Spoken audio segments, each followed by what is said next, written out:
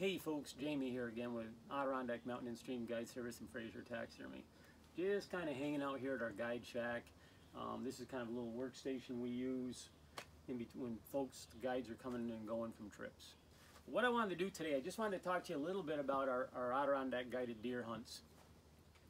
We get a lot of calls, a lot of emails, and a lot of just kind of basic questions about how we hunt, where we hunt, and so on and so forth. So I just wanted to talk about it to you for a few minutes, and you're always welcome to call, send us those emails, but just to give you a little something to look at maybe in between times.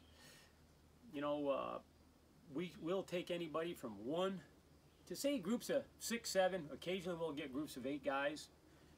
You can book as many days as you want. Very rarely do we get somebody that just comes for one day, but you're welcome to. Usually they average 3 to 5 days of hunting, and it's just simple math. The more time you have to put out there, the better your chances.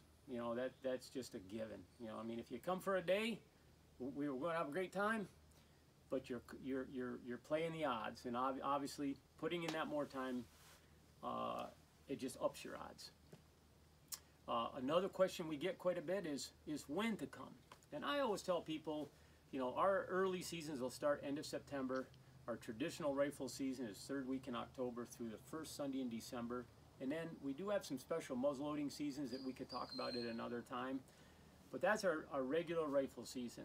And I tell people, you come when you can come. When you can work the time off and all this stuff, we're going to make the best of it. But when it got right down to it, the best time, in my opinion, to come is after veterans, from veterans to the end. Many variables. One, the rut. You up your odds whenever we're hunting around the rut. Snow for visibility and tracking if necessary. I think that helps. And the leaves are typically going to be basically gone by mid-November here. So once again, visibility. The only probably a con to some of that, it can definitely be colder. There's no two ways around it. We can have a lot colder weather going on here and snow and everything, and you just got to be used to dealing with that.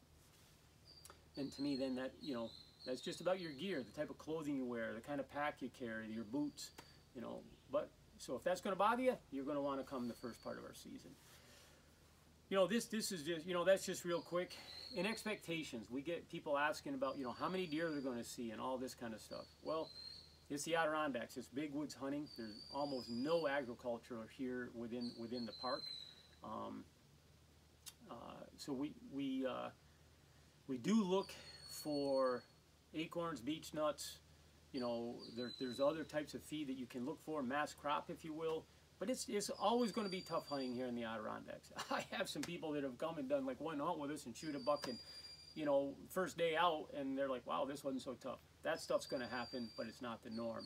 Usually you're going to put some time in. We have hunters that really enjoy themselves. They might come and hunt one hunt with us, and maybe they see a buck, but they don't get it. But yet they know they've enjoyed themselves. They understand we're not trying to BS them to death or nothing, and they come back. And they've been with us, some of these people, for years, and they've been successful, but it's 30, 40, maybe 50% of the time. You're doing good if you can average that kind of stuff here in the Adirondacks. So these are a few of the things that I wanted to talk about today and where we hunt. We do hunt on state land. We considered having leases, but there's insurances and other stuff, and you start to limit yourself, in my opinion. What we try to do is we're always scouting out new areas.